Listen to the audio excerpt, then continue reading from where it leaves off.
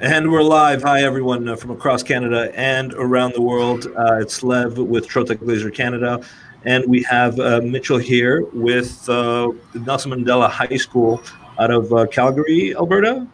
Calgary, Mitchell? Is that Correct. it? Correct. Awesome. Yeah, so welcome to this AutoCAD webinar. We just want to go through kind of the basics of how to work with AutoCAD and the laser machine. So it's going to be a software webinar. We're not really going to be showing you the inner workings of the laser machines. It's more for if you want to get started with AutoCAD and the laser. That's what we're going to do. If you have any comments or questions, leave them in the video. This video will be public, and then we'll try to answer and address your questions. So Mitchell, if you want to just kind of give us a brief intro about who you are, what you do, that would be awesome. Absolutely. So I'm Mitch Way. I teach full-time robotics at Nelson Mandela High School, one of the brand new schools in Calgary, Alberta. On top of that, I'm an AutoCAD certified professional, which is kind of why I've landed here. As well, we have a laser in the school. We use it frequently for our robotics projects, specifically a lot of FIRST robotics applications.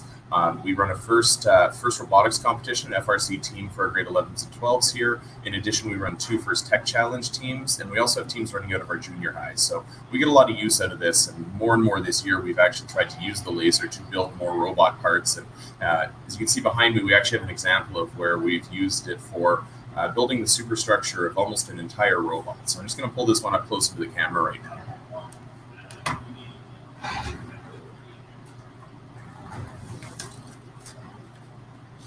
So this robot has been built mostly with 1/4-inch plywood paneling, almost all of it pulled off of the laser cutter.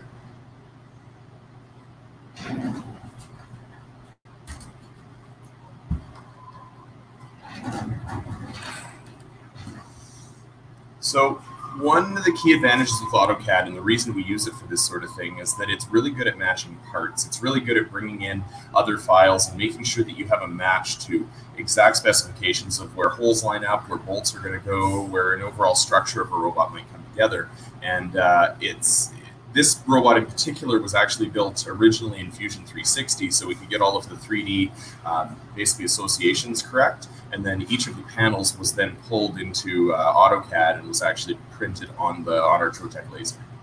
So what kind of, I guess for people who don't know anything about AutoCAD, how is that different from regular design softwares like Illustrator or Corel Draw in that case? Oh. Hello? Yeah, sorry. You just did you hear my question? Had a connection issue. Yes, I heard your question. So AutoCAD versus an Illustrator or something else like that, it's way better in terms of its precision level. A lot of what you can do in 2D, you can do in those other platforms, but you can also bring in parts files. And I'll show you a very quick example of this. One of our projects for one of our teams, actually, before you switch my screen here, one of our teams was actually trying to match this particular plate here, which is a Rev Robotics part, and they were trying to build a new base plate based off of it. And I'm going to try to show you a version of this later on in the webcast where we actually took the step files, or the 3D printer files, or 3D model files from that piece of plastic, matched them in AutoCAD, and actually redrew over top of them to create a new part. All right. Well, without further ado, let's get on to setting up a new AutoCAD drawing here. What we're going to try to do with this is we're going to try to create something similar to one of these. Now, what these are is a motor bracket using the Tetrix kit of parts. And the Tetrix kit is nice because we're going to be working in metric here, and it actually has 8mm centers to the center of all of the holes in front of you. All the bars are 16mm or 32mm across. Everything's a nice multiple of 8, so we're actually going to be drawing this pretty much from scratch. So when we start with an AutoCAD drawing, one of the most important parts for lasering is making sure that you've got your layers set up properly.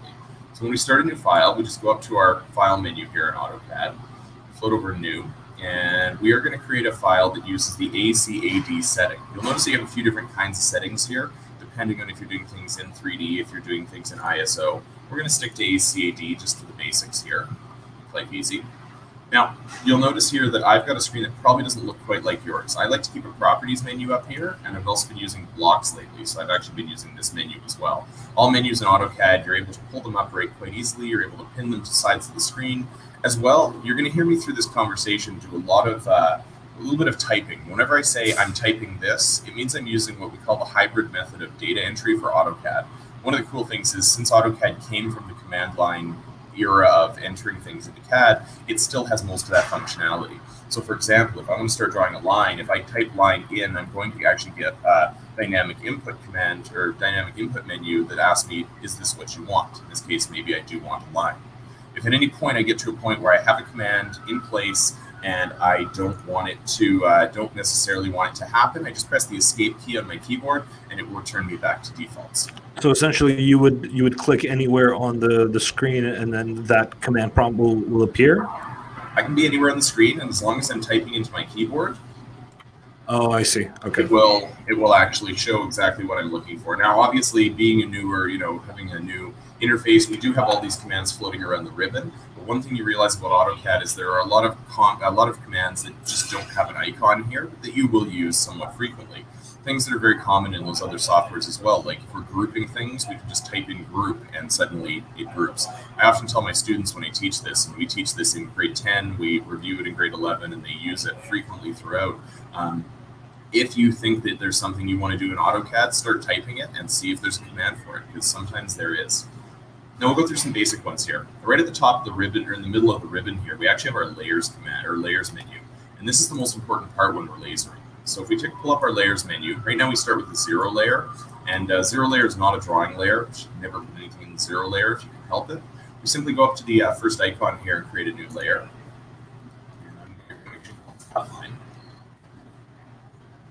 And for our cut line, we need to do two things to make this work on the laser. The first is we need to change the color to red if we're using default settings.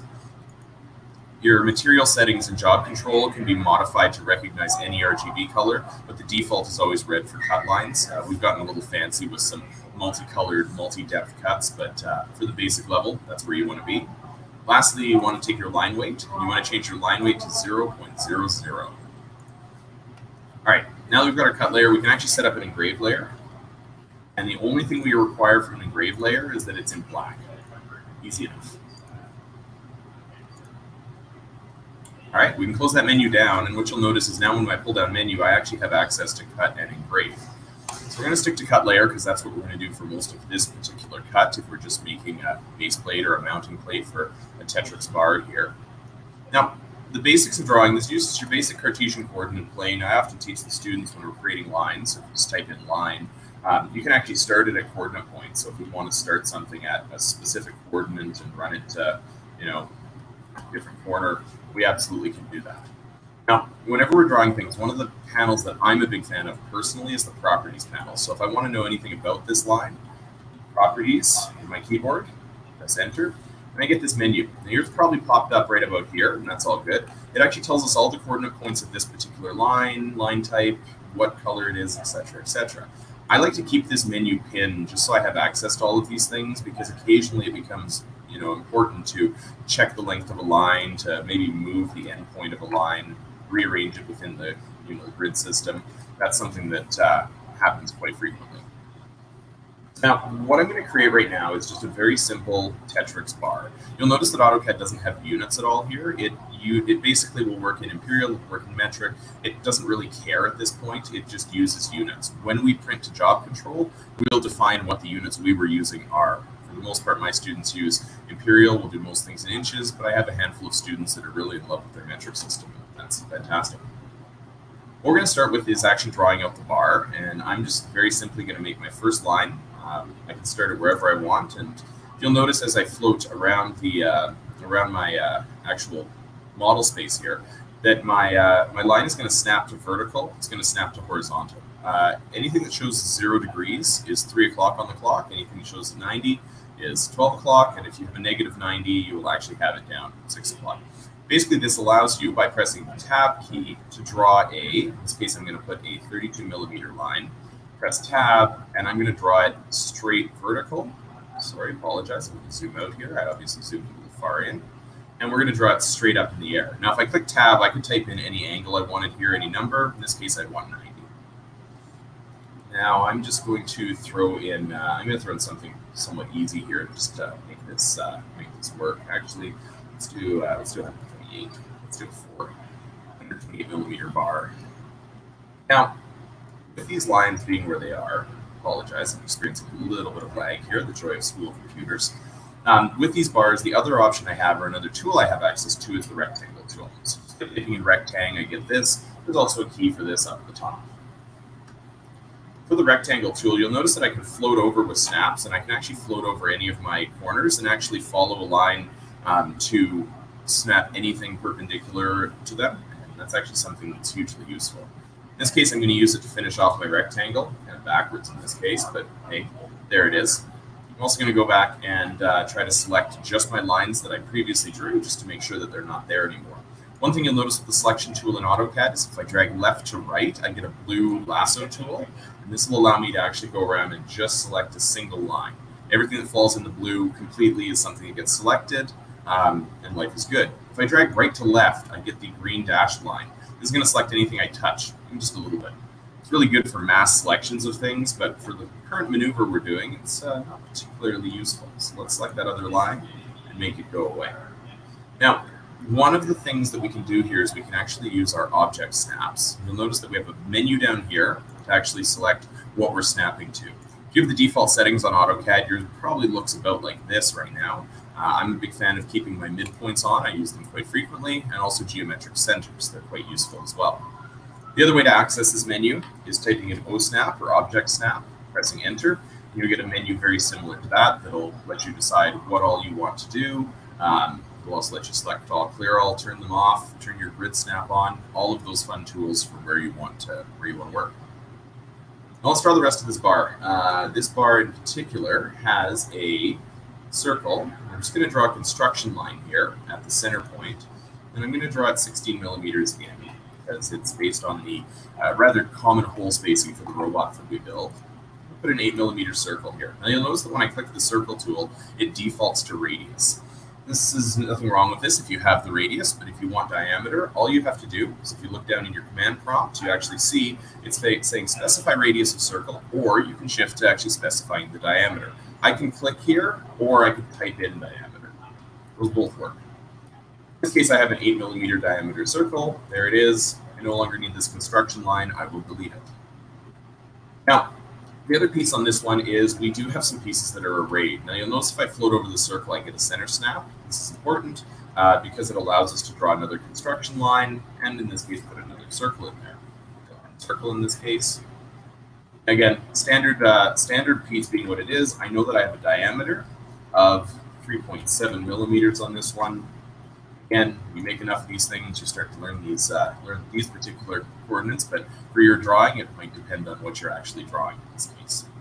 Now, the next piece we're going to do is use two commands that are called arrays that are actually going to allow us to reuse a lot of what we've drawn right now. The first thing we're going to reuse is we're going to actually array these circles around themselves so that we get a whole pattern that is similar to the Tetrix brick. I'm just going to show you an example of that. We have an example of what we've done here. So this is the kind of hole pattern that we're looking for right now. I'm going to do a full version of it where I do 8 holes instead of 4, and we're going to go from there. What we do is we go to our array commands, which are up here in your modified part of your ribbon. Press your little arrow here, and you have some options. We're going to use polar and we're going to use rectangular array today as well, but path arrays are quite cool. Once we click on that, it's going to show the actual name of the command, array polar. It's going to ask us to select our object. In this case, we select the smaller circle and we press enter. At that point, it's going to say specify center point of array. We also have a few other options here, but I found in my experience the center point is the most important piece.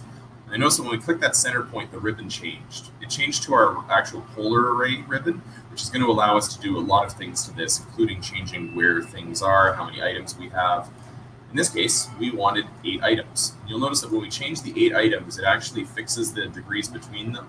It also takes the percent fill. If, for example, we wanted something only to fill half of the circle in a polar array, we do have that option. You'll notice that the angles actually fix themselves. And it's a fair bit of thing, there are a fair number of options that we can work with here. If you're asking about rows here, just in case you're wondering, these will add extra rows outside the array, and levels are actually going to kick this drawing. I'm just going to change these levels to 10 here. Levels are actually going to change this to 3-dimensional space. We'll, again, talk about that very briefly at the end here.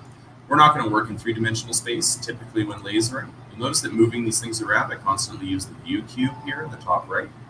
And we do want 8 items, we want 1 level, and we want to close our array. Great.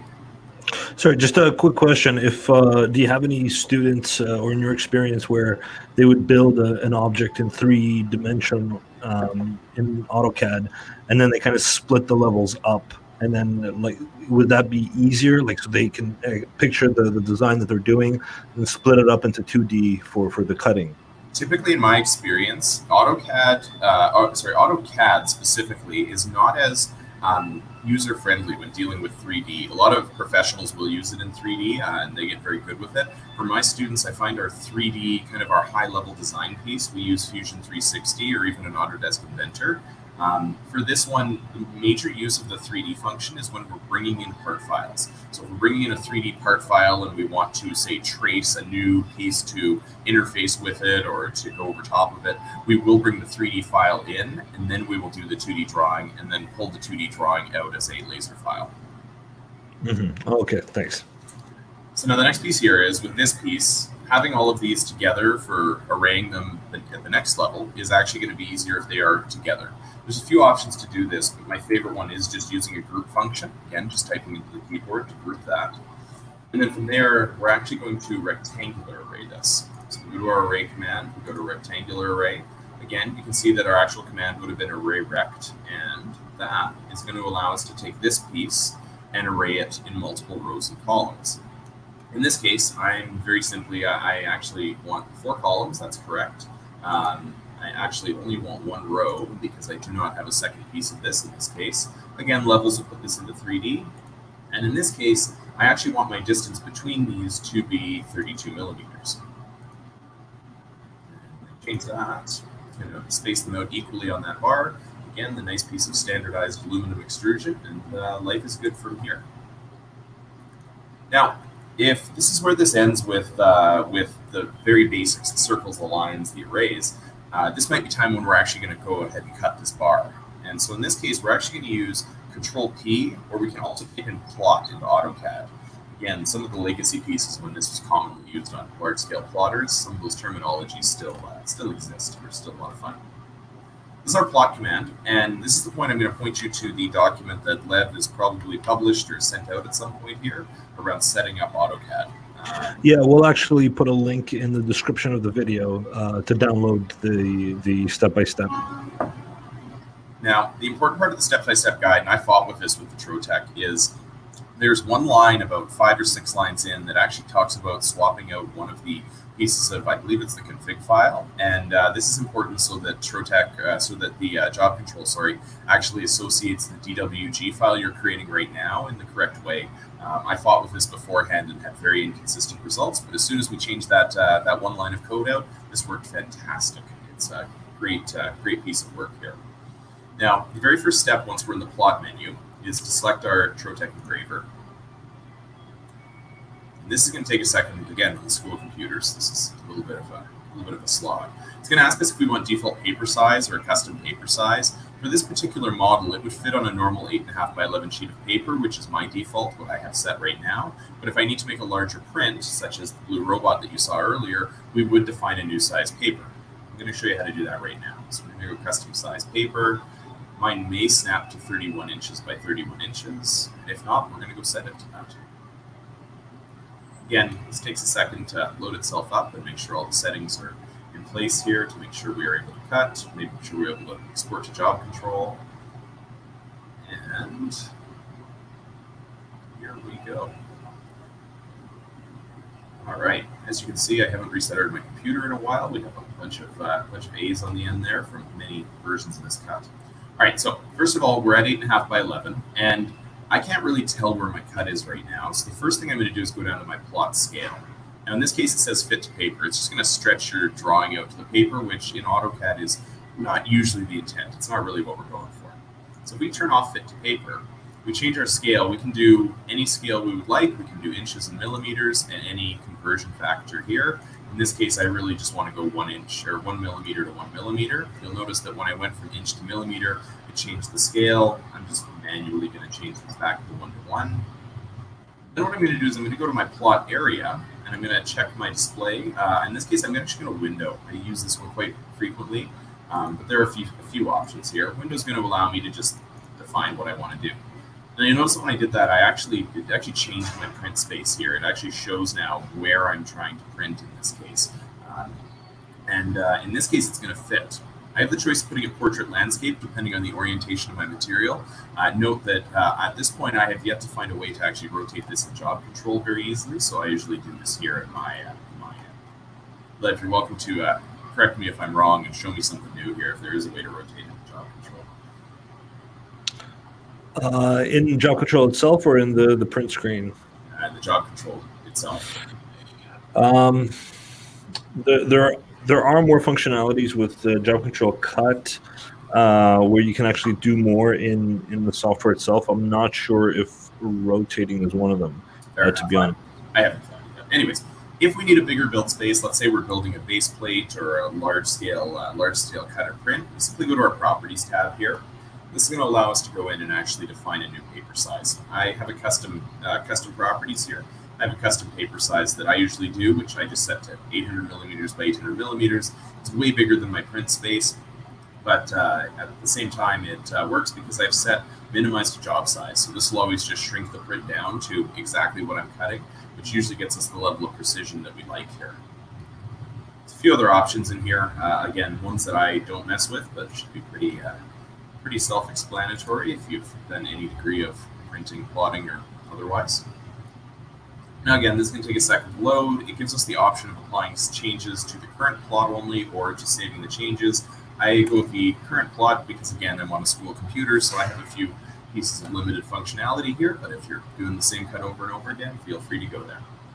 At this point, I've got user-defined size paper. As you can see, this actually opened up to 800 millimeters by 800 millimeters like we defined, and you can see that our cut is quite small at the bottom here. We defined our drawing orientation, we've got our plot scale and our plot area. That's about as far as I go for most of my cuts. At this point, I'm just going to hit OK, and it's actually going to export this to JobControl, fire it up there, and the rest of the tutorials for JobControl can easily take it from there. Now, at this point, I just want to I want to back up and show another functionality of this that is really neat. So obviously, matching parts for robots was kind of where we went with this in the first place. But one of the really interesting piece of this is we've used it for some other applications. We've done things like giant protractors for some of our visually impaired students here. We cut this out of a piece of acrylic, and the actual drawing you're about to see doesn't have the numbers on it, but we used it to actually put those on here and make sure that that student actually had access to a protractor that they could visually see, which was very cool. And another piece we use it quite frequently for is actually building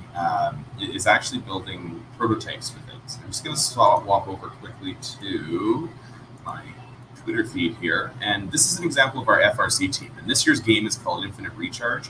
What you're seeing on the table in front of them is actually a couple of pieces of 1/4-inch plywood cut on the Trotec and actually laid out with all of those parts in 3D so that they can tell what all the spacing for the belts, the motors, the gearboxes, and the shooting wheels in this case are.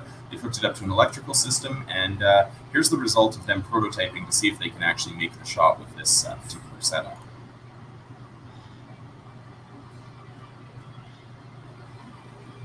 Yeah, it looks pretty amazing. What material was this mostly made of from? That one, because it was a prototyping rig, and to be perfectly honest with you, I didn't expect it to survive the prototyping. We actually just cut it out of a scrap piece of 1/4-inch plywood. It wasn't anything special. But when we do the final version, we'll be probably cutting it out of some sort of ABS or something much more durable than the initial prototype. As expected, after testing that for a little while, somebody fed a ball into it backwards, and the plywood actually shattered into small pieces. Sometimes prototyping is a little bit messy, but that happens. All right. So the next piece I want to talk about briefly is part of the engraving and just bringing a logo or bringing something into AutoCAD. For that, I'm just going to hop over to our holonomic motor holder. This was actually a robot part that was used to hold motors in place and prevent them from spinning in ways we didn't want them to. And in this case, we put one of our robotics team's logos here. This was the 14717.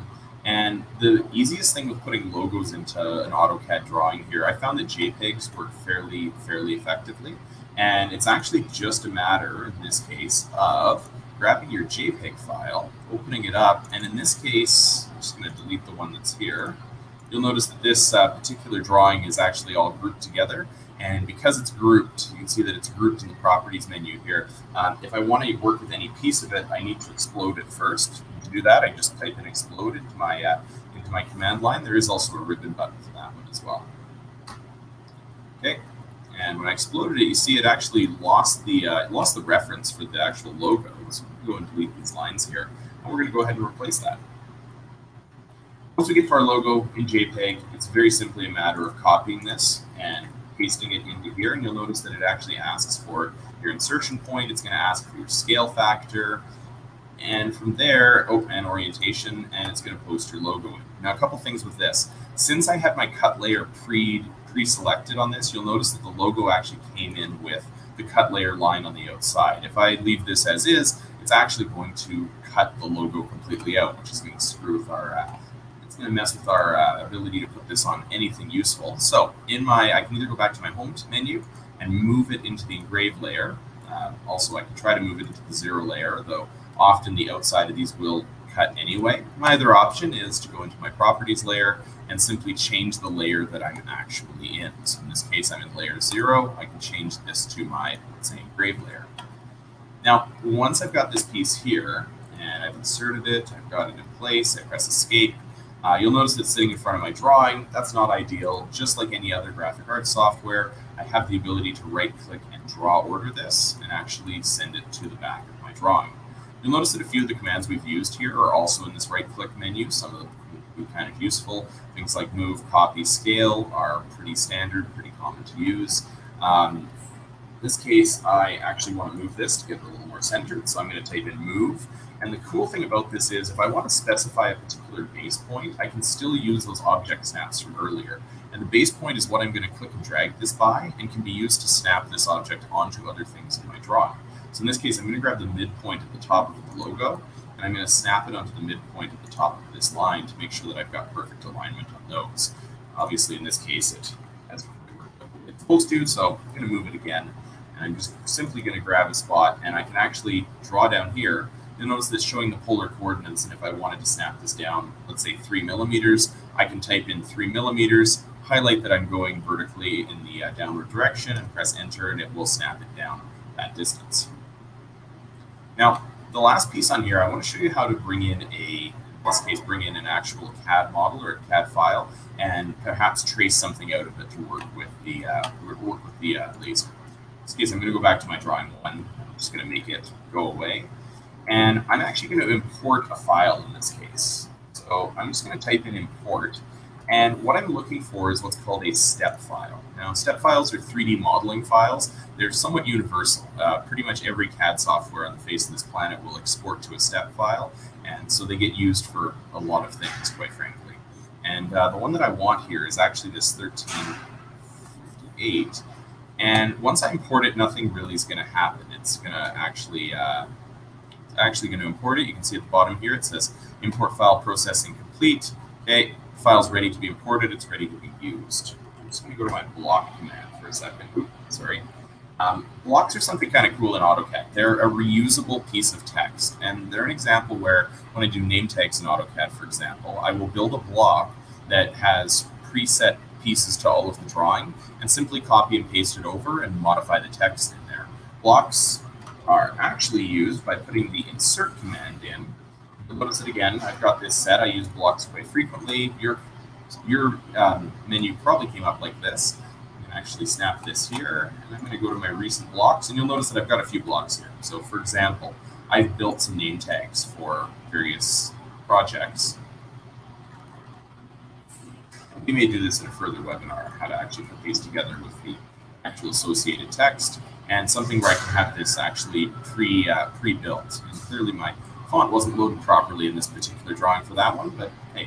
So it's almost like a little bit of programming where, you know, if you want to do name tags and you want to fill in a whole slew of them, you know, you just make one kind of design of a block, and then you can insert the text that you want to have, right? That's absolutely correct. And like I say, once you drag these in, and if you have them set up properly, you can simply just plug in whatever enterable fields you want and drop them in. Life is good. Here we go. Grab. Is it mostly with text, or can you use like other parameters?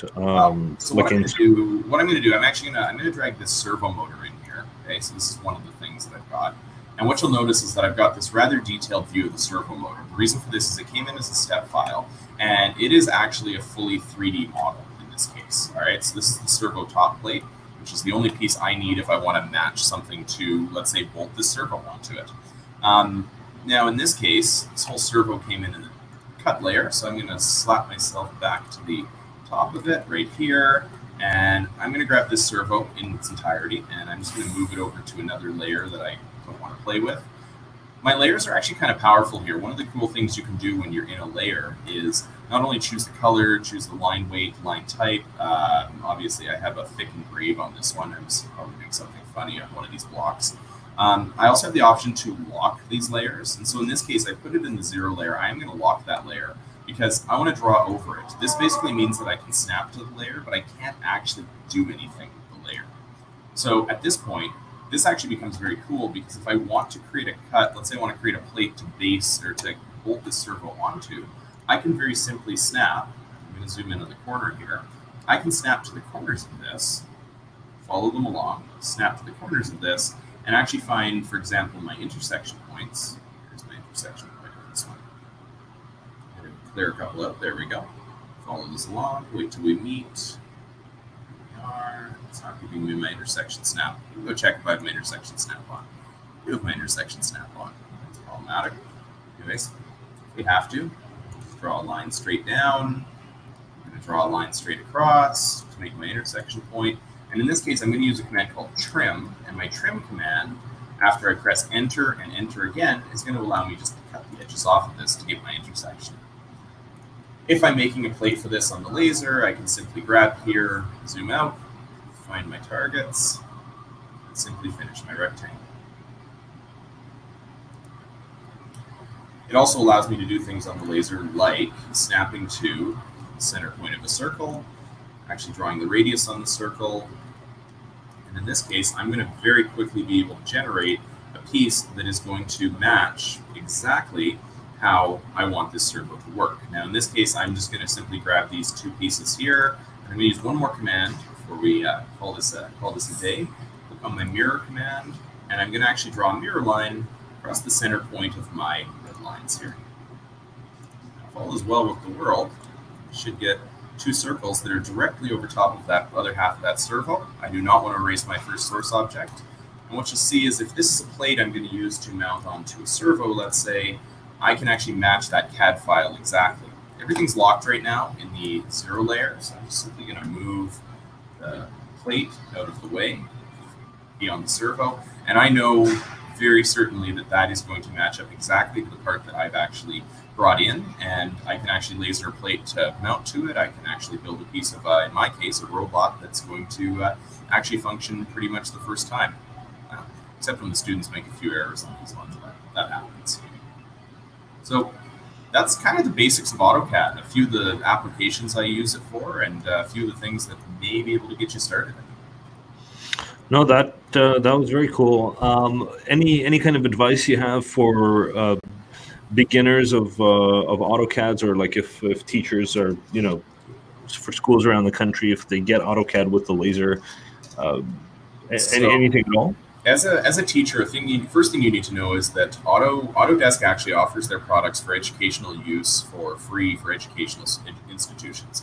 Students can get accounts, they can download them at home. Not everybody has a computer powerful enough to run them. That's another piece, is they are rather, I use the term behemoth programs. They do everything, they absolutely do, but they do have significant system requirements, especially when you start working in the 3D realm. My recommendation for AutoCAD, though, at the end of the day, is to start playing with it. It's just like any tool. I mean, the more you work with it, the more comfortable you become with it. And eventually you get to a point where it just becomes second nature. Of course, I would draw something in AutoCAD. Of course, we would throw something on the laser. And eventually, of course, we would build this kind of robot that's here behind me in AutoCAD to make it work and actually make it a real-life object. And how long do your students roughly get comfortable with it once they start learning it? So my course progression is we spend with 70-minute long classes. I'll probably spend most of a term with them, so probably about 2 months worth of time every day. They'll get very comfortable with the base functions of AutoCAD within the first week or two. And then after that, we go into some more advanced functions, 3D functions, technical design, how to do isometric orthographic, that aren't quite as related to just using the tool, but are good draftsman skills, good engineering skills to have. But most of my students pick it up within the first couple of weeks, so half a dozen hours worth of work to become comfortable with the basic functionality. Awesome. Yeah, so that's great advice. If you guys feel that AutoCAD looks complicated, I mean, I know for me it looks, because I'm used to Illustrator and Corel and Photoshop, so for me 3D always looks complicated. But I agree with Mitchell. If you know, once you start playing around with the software, hopefully this webinar kind of gave you guys a good perception of the beginners, at least what to do in the beginning of what when you're making shapes and text and you're printing it off to the laser machine. So once again, we'll post the step-by-step guide in the description if you guys ever need to download it. If you have any questions, leave it in the comments below, and we'll try to address them as soon as possible. I'll reach out to Mitch if we need to address them, if I can't answer them. I'm actually also happy to answer questions on the educational side, again, as a teacher. And another role I hold is as a first senior mentor. So if any of you are doing first robotics teams and want specific advice on those ones, I'm very happy to help with those as well. No, that's great. That's awesome. So thank you again, Mitchell, for all the great work. We really appreciate it. Hopefully in the future we could do more advanced webinars. But this was the AutoCAD basics. Thank you for having me. Thanks, Mitchell. Have a good one. Okay, take care.